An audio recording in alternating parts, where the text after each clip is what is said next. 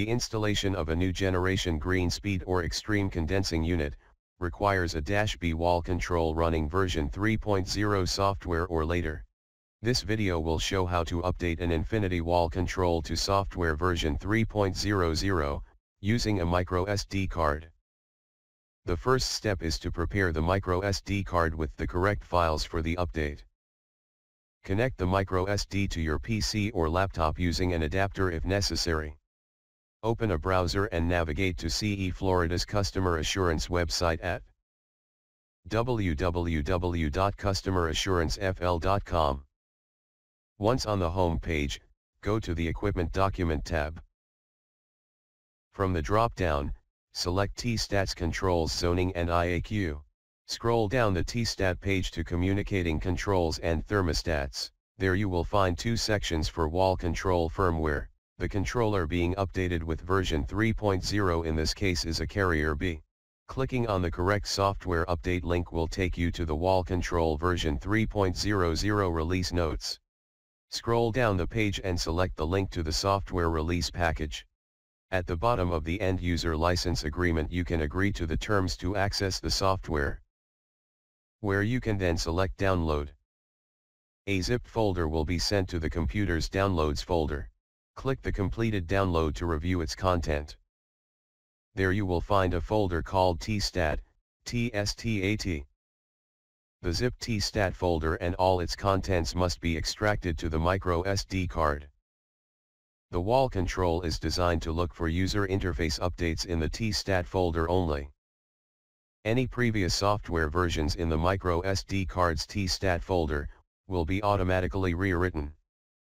With extraction complete, review the contents of the T-Stat folder in the micro SD card to ensure it contains the correct .hex file for the desired update.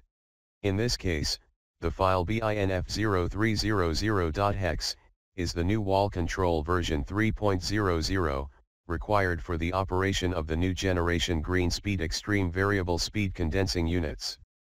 Once at the wall control, ensure system mode is off, and the unit is not running.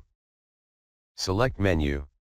Go to the second page, and press the service icon. On the service screen, click Software Update. Next, you will have to insert the micro SD card in the bottom of the wall control. If the card was installed properly, you should have felt it click into place. With the SD card in, press Update Software using micro SD card.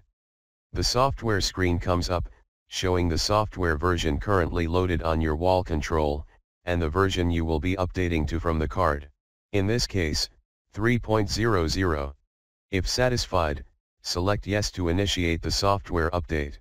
With the software update started, and while it runs, the wall control screen will display, Uploading. This could take some time, depending on the length of the software files being updated. For your convenience, we have sped up sections of this video.